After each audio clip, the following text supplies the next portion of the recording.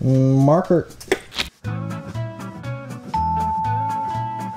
Tombstone, Monty Walsh, and The Searchers. High Plains Drifter, McClintock, Open Range. It's terrible. Those are all three good. Top 3? Next. Put your shirt down, Willie. Tombstone, Josie Wales, and The Wild Wild West with Will Smith.